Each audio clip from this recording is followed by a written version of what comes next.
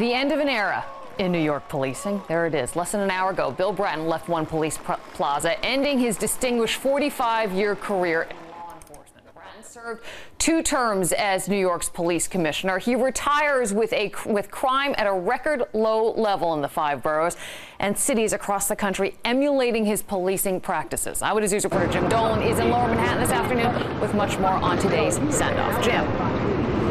Yeah, Liz, he's been successful at lowering crime wherever he has gone in law enforcement, and today he said goodbye to that career and to the NYPD as well. Let's take a look at some video shot just a little less than an hour ago. Police Commissioner William Bratton leaving Police Plaza for the last time as commissioner in an emotional ceremony where both police who support him and a small handful of protesters who don't filled Police Plaza. Bratton spent the day talking with old friends in the department, sharing some memories of nearly 3 years on the job.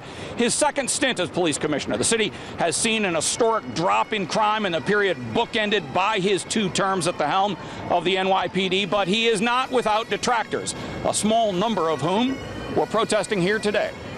Crime has been going down. That's not attributable to broken windows policing at all. Police commissioner has nothing to do with that.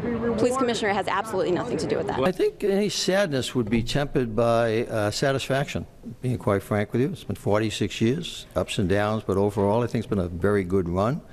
And this morning at CompStat, my last CompStat, the extraordinary satisfaction of that creation, Anemone, Maple, Chimney, and how much that creation has driven the crime reduction in the city.